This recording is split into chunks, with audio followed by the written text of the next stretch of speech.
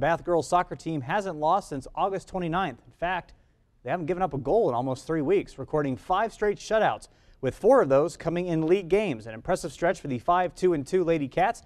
They're coming off a 0-0 tie against WBL rival Wapakoneta on Thursday. Lady Cats looking to get back in the win column today against Fort Jennings.